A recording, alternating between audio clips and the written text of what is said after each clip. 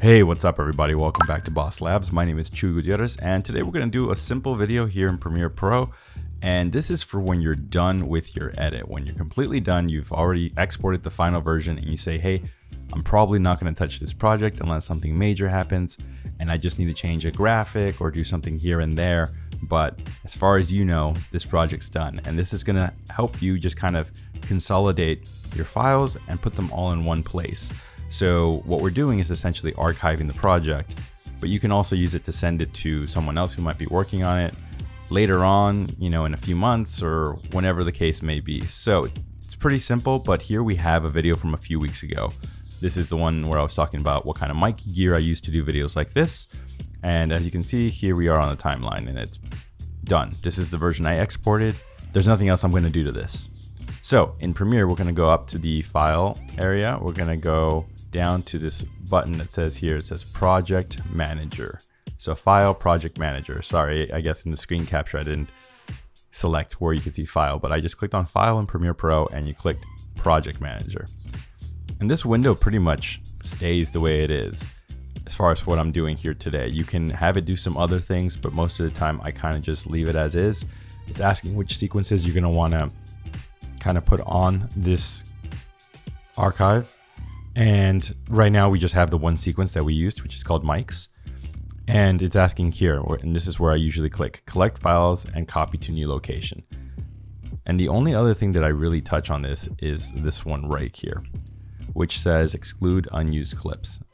Sometimes you can check mark it, you can uncheck mark it. So essentially what that's going to do is when it moves all the files to a new location, and what I mean by move, I just mean copy over. If you have it check marked, it's only gonna put the files that you used in this edit onto that folder. So if you know for a fact that you're not gonna be touching any sort of the clips and you're just gonna be working on maybe graphics or messing with some of the audio, maybe changing out the music or something like that, then you can save space by excluding the clips that weren't used. Maybe they were all trash and you only used what you could for this edit. In this case, this is gonna keep this file smaller. If you want everything, just in case you might come back to this later, then go ahead and uncheck that.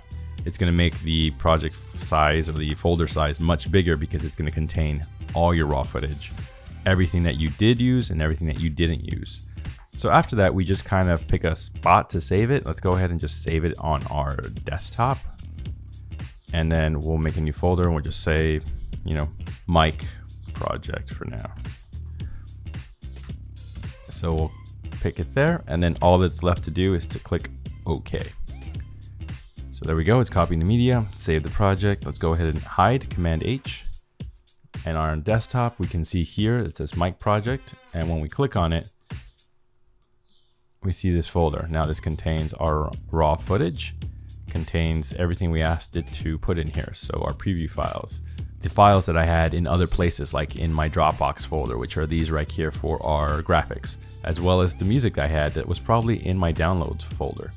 So essentially what this does for me is sometimes when I'm editing projects and they're short projects and I'm on a tight deadline, sometimes I lose track of where I put everything.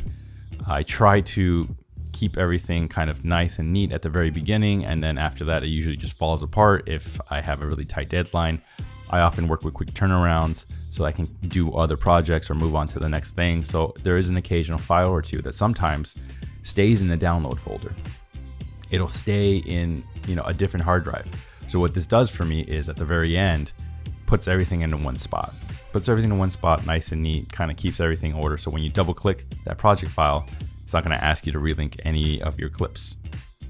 It might ask for a preview file here or there, but you will know that everything that was used in that project is in this folder, regardless of where it was before. Now this does just take up more space, so you can figure out what you want to do from there as far as, you know, your management of your footage. But this is a nice, easy way to kind of package everything together. If you have any comments or questions, please leave that down in the comment section below, and we'll see you next time. I'm looking forward to talk about the new Apple AirTags if I get them in on time.